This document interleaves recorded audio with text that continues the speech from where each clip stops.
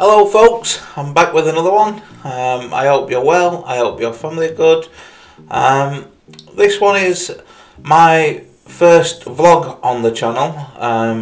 I'm 2 years and 1 month, just over, into my recovery from gambling addiction.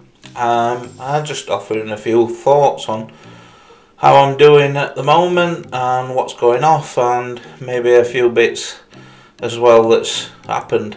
And how I've dealt with them.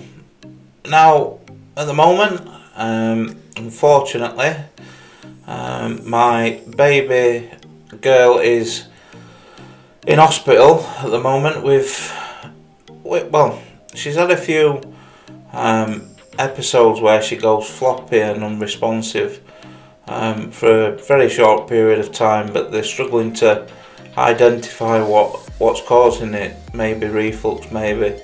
Well, they really are pointing towards reflux. But while she was in there, they gave her a full range of tests, and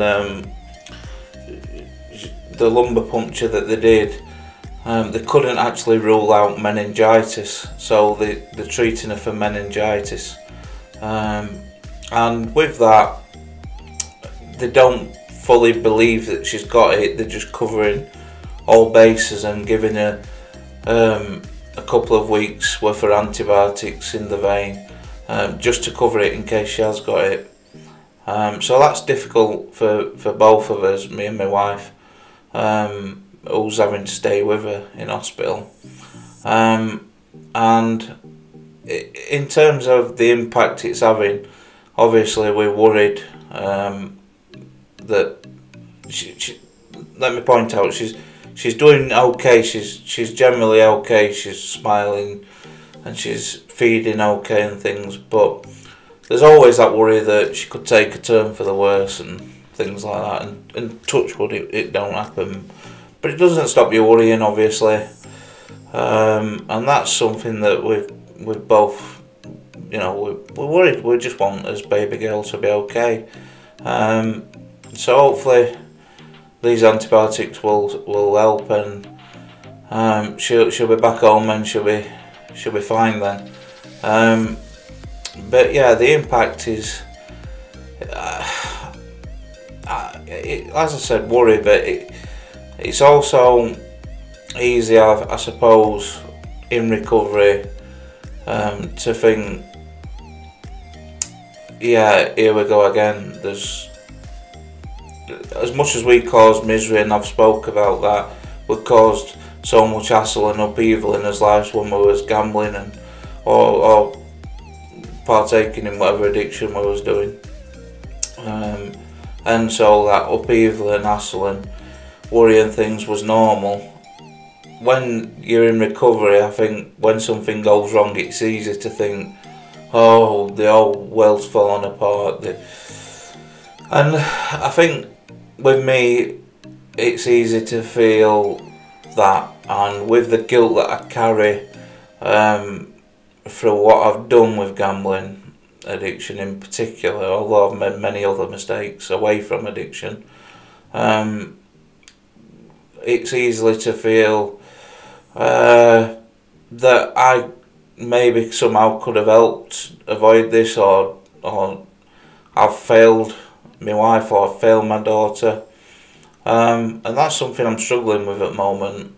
And what will happen when I feel like that is I feel not just that just for example, I've brought home some washing from the hospital and I've forgotten to put it on, or I've forgotten to take it out the washer and she hasn't got it for the next day.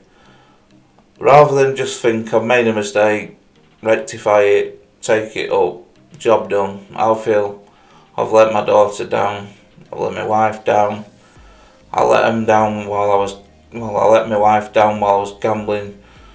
I'm a failure, I'm no good, and it rolls into one is what I'm getting at. And I think that's something that I've been struggling with, especially over the last couple of weeks, and getting down about, and just easily to do, really, because I still carry a lot of guilt from what I did. And again, made many mistakes away from addiction, but in particular with gambling addiction. And I think I just got to ride it out and use my coping mechanisms, whether that's, in my case, gaming to distract myself when I'm particularly down, talking to others on game and things, and watching football, reading about football or whatever, just things that I enjoy that distract me and take me away from it. But also, other side of it, when things are a place where I don't think that that's enough, I have sought help, especially in this last couple of weeks. I've rung a couple of helplines and I spoke to someone, which helped.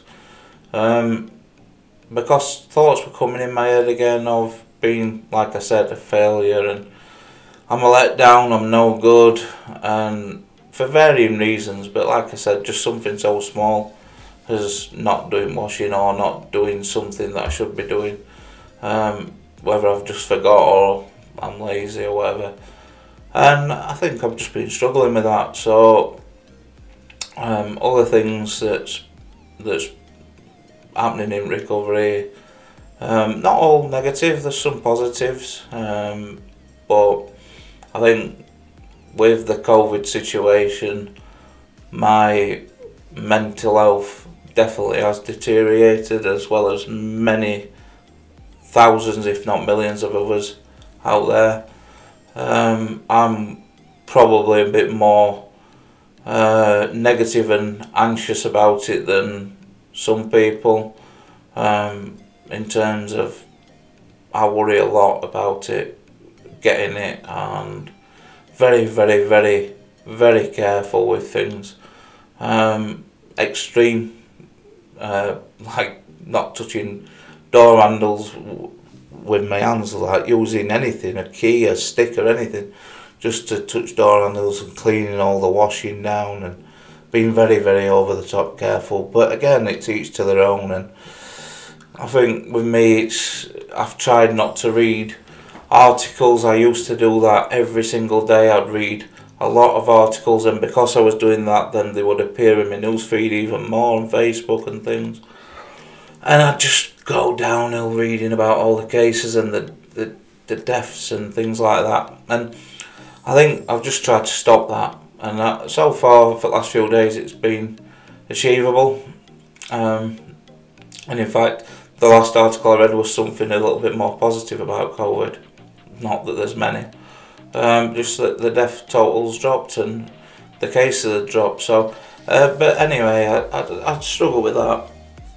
But generally now, in my recovery, things is going okay in terms of mentally.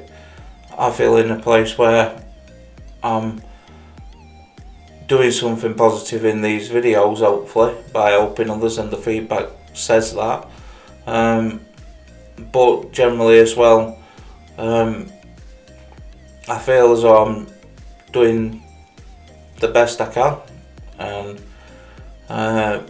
yeah, there's room for improvement, but based on how I'm feeling that particular day, I'm doing the best I can. So I'll make mistakes, everyone does, but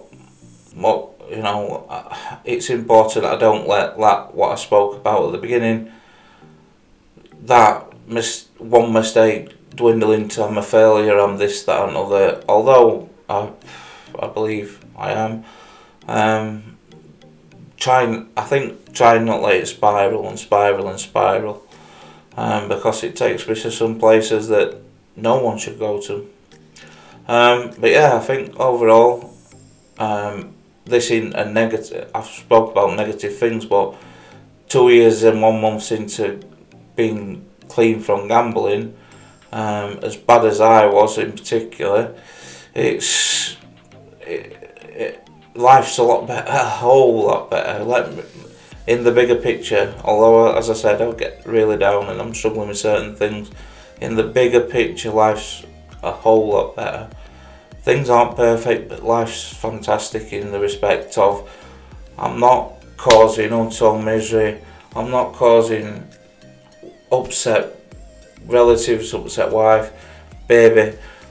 We have got a roof over his head. We are bringing up his daughter that we've given up hope on having a child, and we are doing the best we can. And things, like I said, a roof over his head, and things could be a whole lot worse. And I certainly, if I was still gambling, so I'm positive in that respect and happy about that. And I think it's just balancing that out sometimes when I am on one about being a failure and things.